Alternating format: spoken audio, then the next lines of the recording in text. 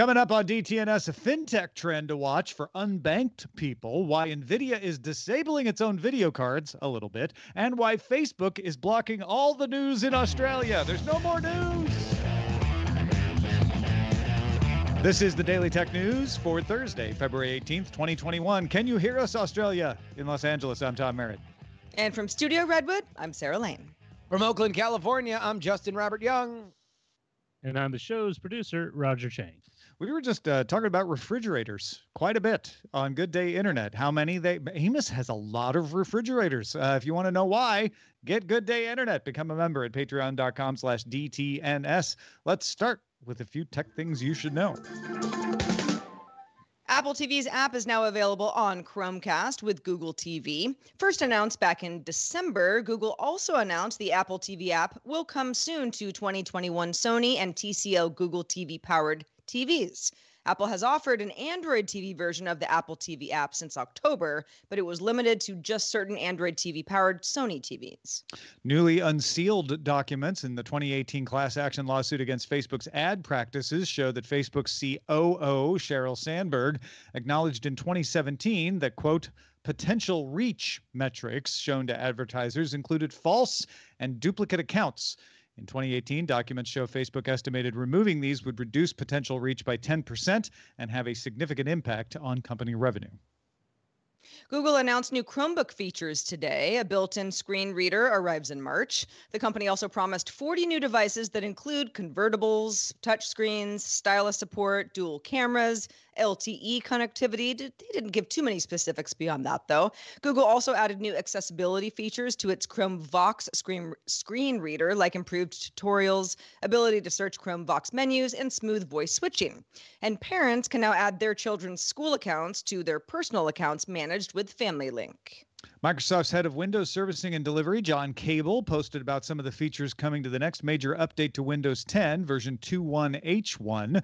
The spring update usually has the bigger features, but they're flipping it this year. 21H1 is going to be focused on remote work features. Windows Hello will support an external camera now by default. Windows Defender Application Guard is going to get faster at opening documents. Performance improvements are coming for remote work, as well as to Windows Management Instrumentation and Group Policy Service. 21H1 started beta testing Thursday. The larger update this year will come in the autumn Windows update. Back to Google News. The company released first developer preview for Android 12 right on schedule. Developer previews this early don't have a lot of consumer-facing updates, however. This release includes support for the AV1 image file format, the ability to transcode media into higher quality formats, faster and more responsive notifications, and the ability for developers to toggle individual changes easily for testing compatibility. Android 12 runs on Pixel devices from 3 on up and the Android emulator. All right, let's talk a little bit about what NVIDIA is doing to their video cards. Justin, what is it? Oh, they are differentiating their markets. Tom, drivers for the forthcoming NVIDIA RTX 3060 video card will detect cryptocurrency mining and reduce the hash rate by about 50%. NVIDIA says the 3060 cards are meant for gamers, but NVIDIA would also like to sell cards to Ethereum miners, so it's offering new cryptocurrency mining processors, or CMPs, that don't do video at all. Because they don't have display inputs, the CMPs have greater airflow. They also have lower peak core voltage and frequency to help keep power costs down for miners. The 30HX, which does 26 megahashes per second, and the 40HX at 36 megahashes per second are available this quarter from vendors. The more powerful 50X and 90HX are coming next quarter. The RTX 3060 arrives February 25th. So this is one of those things where people can decide, oh, this is the best for everybody, right? The crypto miners get a chip that's made just for them and is power efficient. And that means they don't have to go buy the 3060, which means the gamers have a better chance of getting a hold of one, and everyone's happy, right? Yeah, Tom, everybody's happy. This is brand differentiation that leads to a happier world. Why aren't you smiling, Tom? Smile.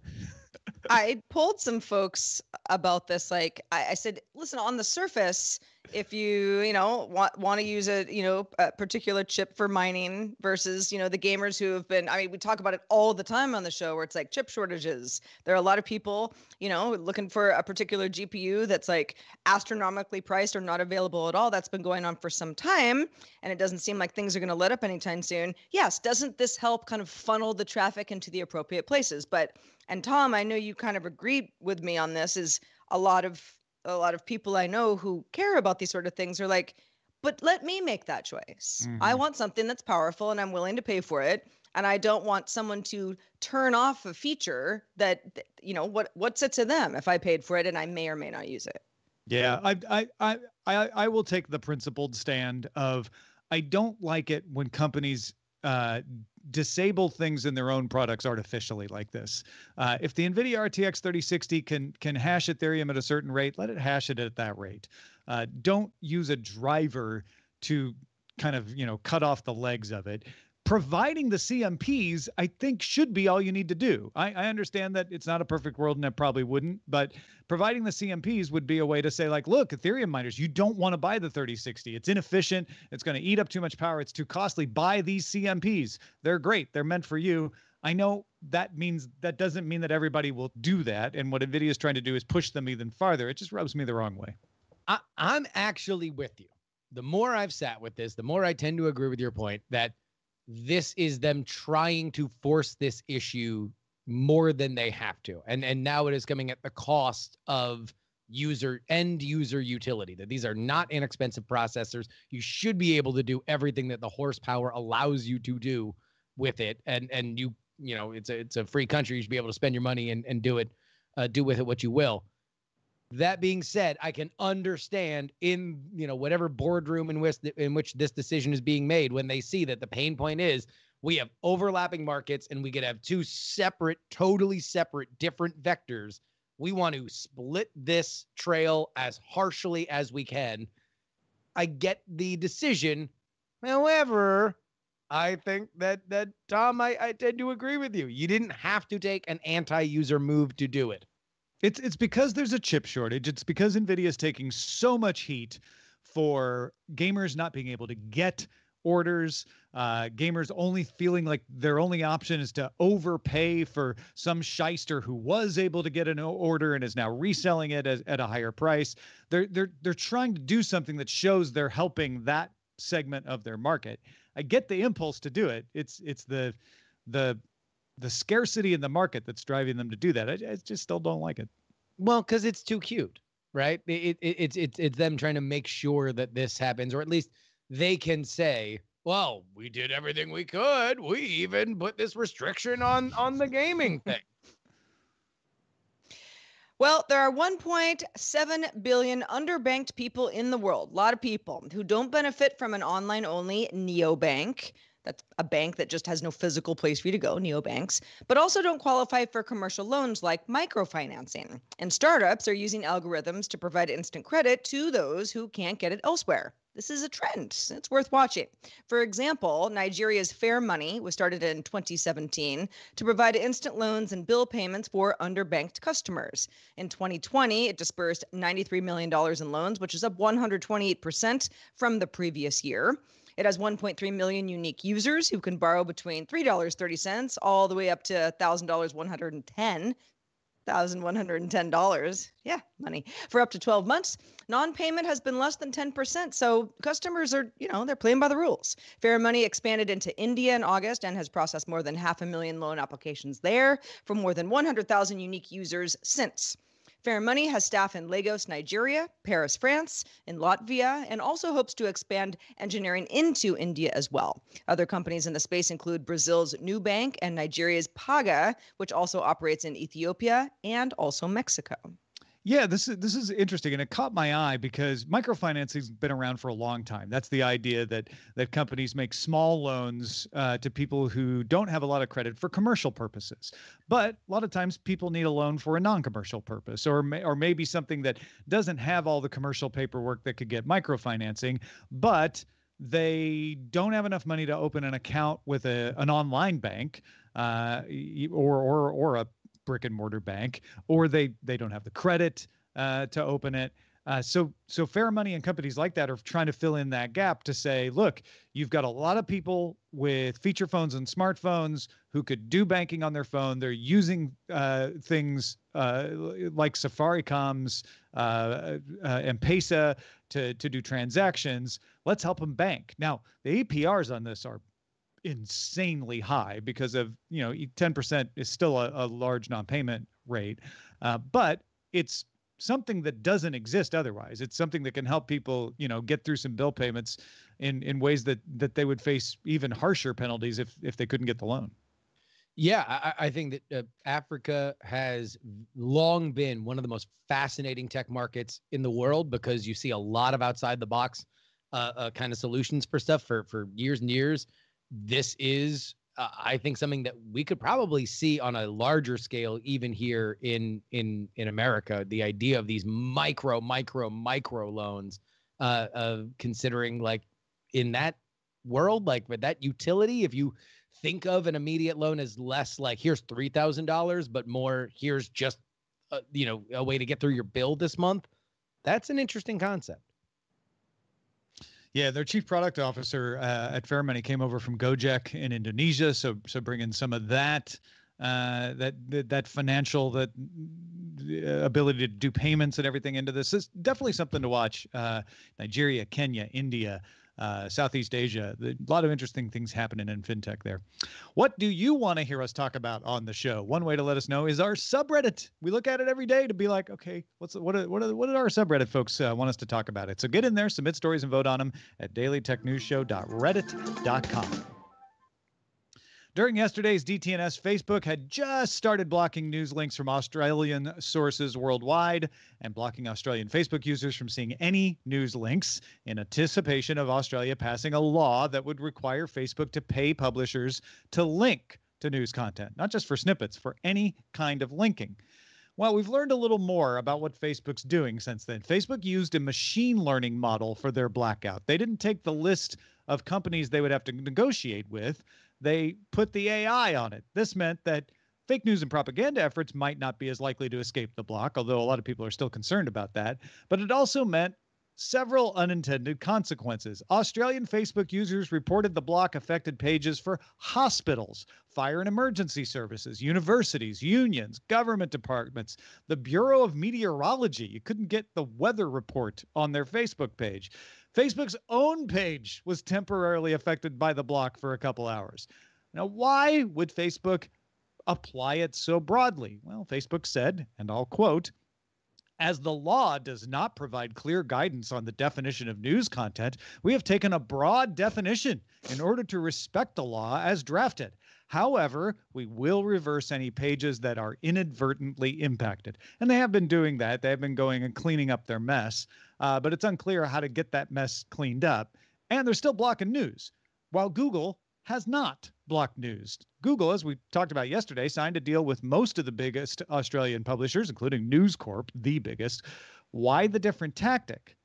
Well, the economic calculations are different for Google and Facebook. If Google blocked all the news links, other search engines would soon benefit because they don't fall under this law. Only Google is targeted by the Australian law. So DuckDuckGo, Bing, etc., would just start being like, hey, come here for the news. So it makes sense for Google to reach deals preemptively to avoid third-party arbitration that would definitely benefit the publishers if the law goes into place. Facebook, on the other hand, says news content makes up less than 4% of the content people see in their news feeds.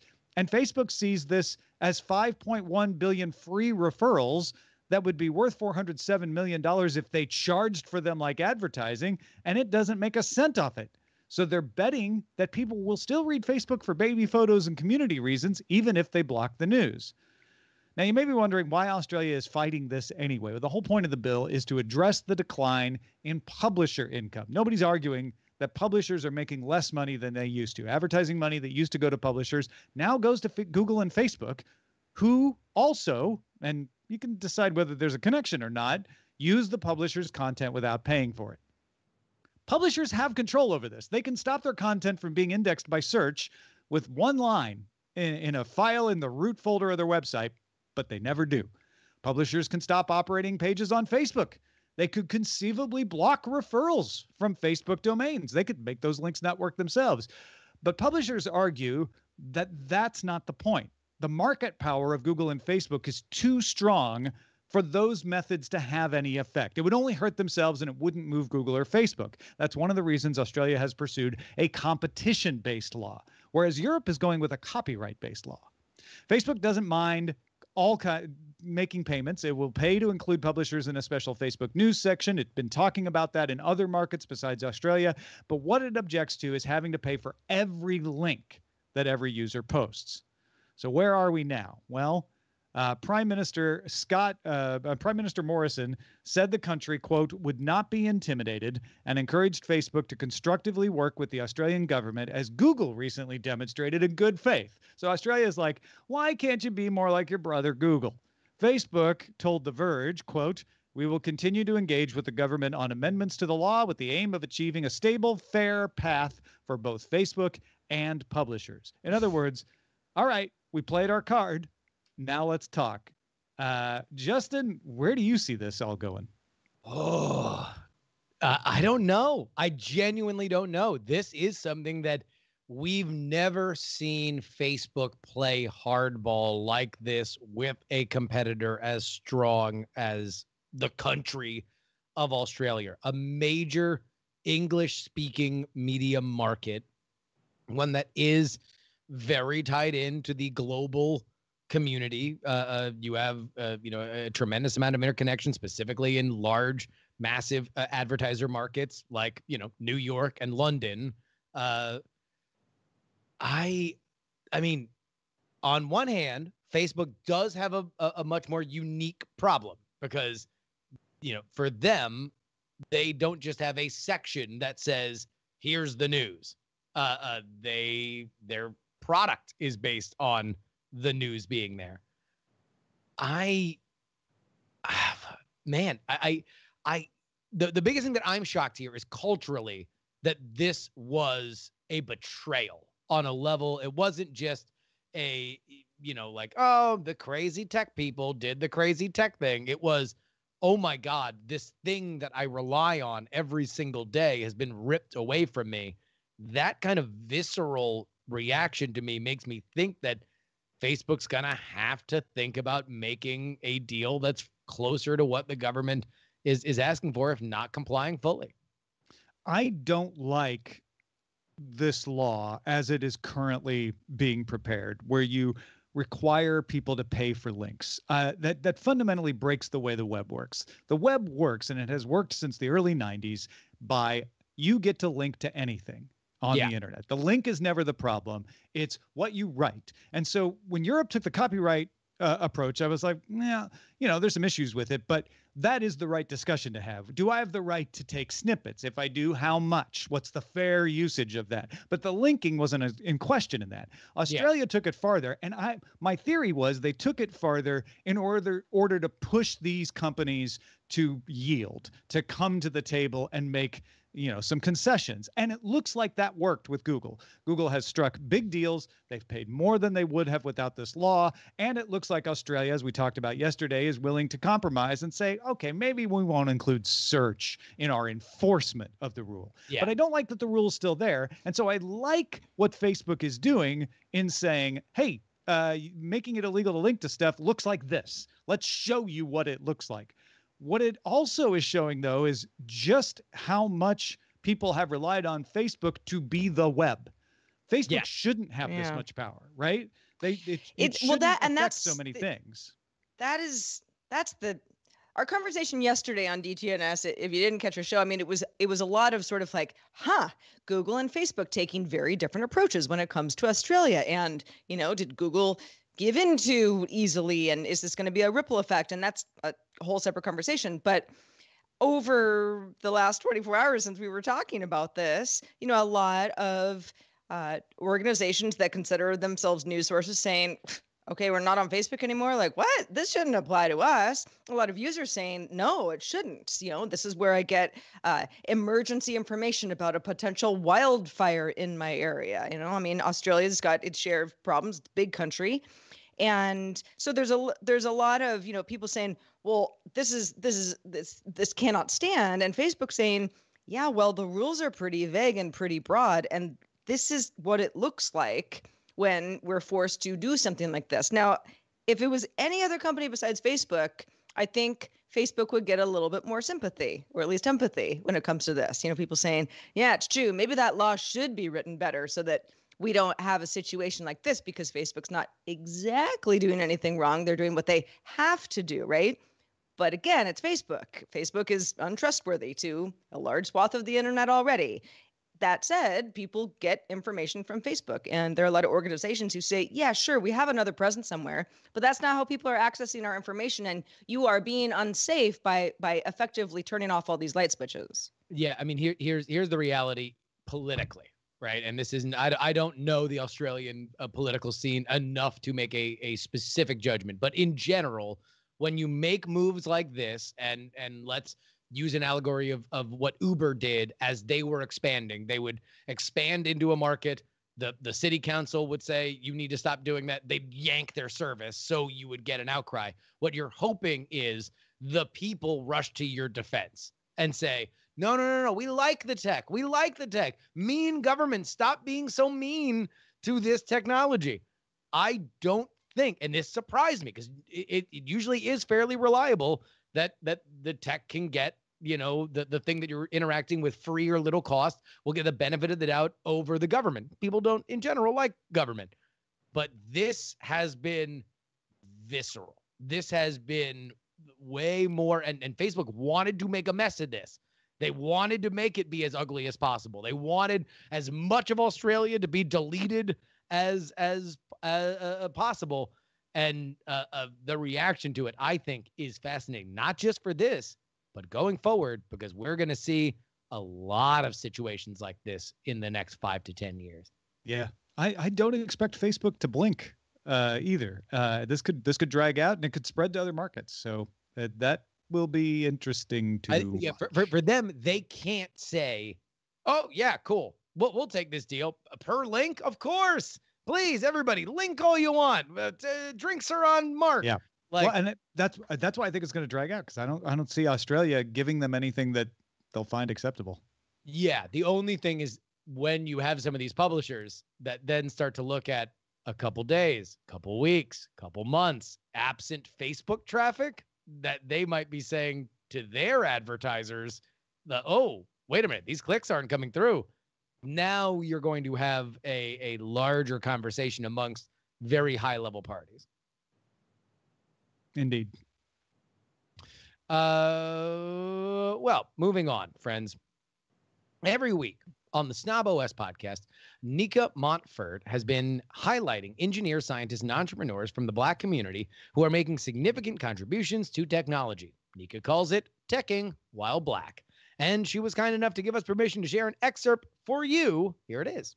So this week's Teching While Black is Lisa Jalobiter. She is the current CEO and co-founder of a tech-enabled platform called Tech Equitable, which uses tech to create a more diverse, equitable, and inclusive tech ecosystem. But she is a well-known computer scientist, and she got into the computer science game. I think she's been in this tech space for over 25 years. She cultivated the ascent of online video, and she is the mastermind and brains behind software that we use in products such as Hulu and Shockwave. And basically, this technology that was created by her back in 1995 has pretty much led to the development of pretty much all of the interactive media that we use now, including web animation and video games. Additionally, she developed the animation behind being able to create GIFs. Okay. So because you can go and select all your GIFs and make your funnies and improve your tweets and add a little flair to it, you have this lady, Lisa Jalobiter, to thank for that. So she is our honoree in this week's Teching While Black. That is awesome. Thank you, Nika, for letting us know about that, and let us excerpt that from the Staub OS podcast. We're going to see if we can get Nika to do some more of these for us. For more discussion on that and all things Apple, plus more Teching While Black segments all month long, check out snoboscast.com. Well, YouTube user Revideo has remastered a 4K 60 frames per second version of Rick Astley's 1987 pop hit, Never Gonna Give You Up. Now, you might remember bouncing along to that song back in 87, but you might also remember it perhaps better in 2017 when it had a resurgence in the form of what is now known as the Rick Roll. Is this something that we need? Do we want Never Gonna Give You Up in 4K? Maybe not, but it might be something you want to bookmark for a rainy day prank. A little background, by the way, if you've forgotten on how that whole Web 2.0 era Rickrolling trend started, I had to look it up because I didn't remember how it started either. Back in March of 2007, the first trailer for Grand Theft Auto 4 was posted on Rockstar Games' website, but so many people were super excited and they tried to watch it and they crashed Rockstar's site.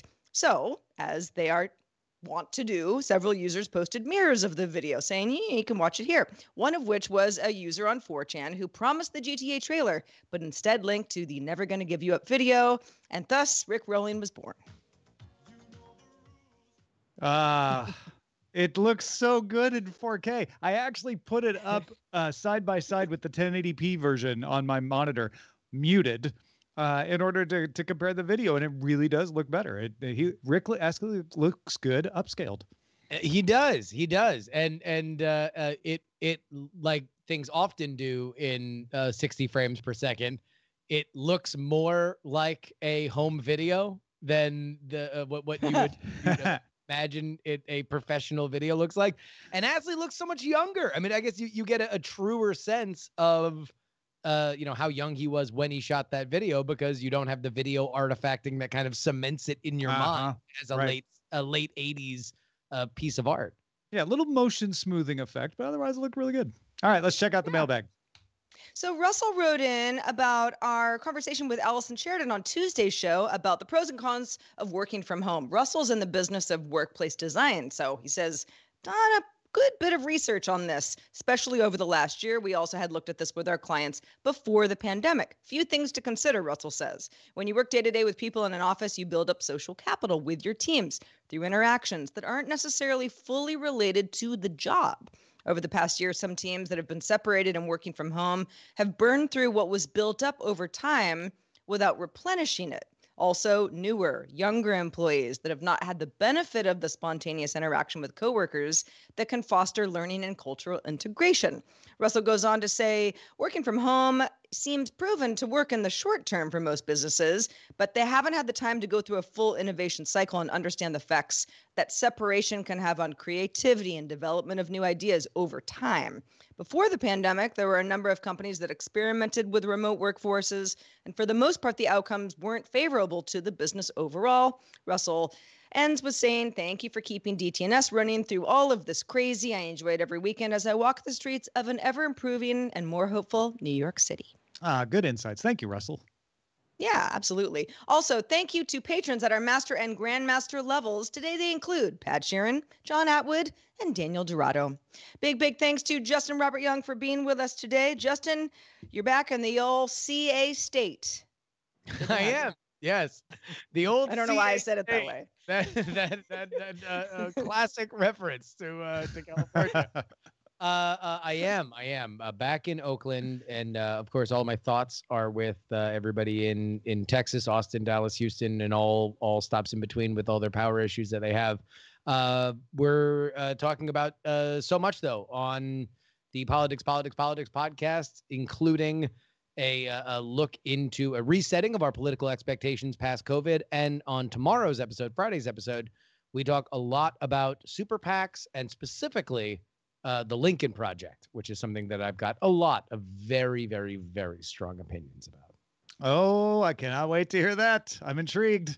Hey, folks, if you need a little more explanation on big tech topics like Wi-Fi 6 or 5G or Patreon, are you one of those people who's like, why do people like Tom use Patreon? Don't they just rip him off? Well, this week's episode of Know a Little More explains Patreon and how it works and how it benefits creators, what it takes, what it doesn't, how it compares to other creator revenue sharing things like Twitch and YouTube. If you want to know how Patreon works, as well as lots of other stuff in the back episodes, check out our related show, Know a Little More. You can know a little more about all that and more at knowalittlemore.com. We are live Monday through Friday. That's at 4:30 p.m. Eastern, 21:30 UTC, and you can find out more. Tell a friend, bookmark it, dailytechnewsshow.com/live, and we'll be back tomorrow with Robb Dunewood. Talk to you then.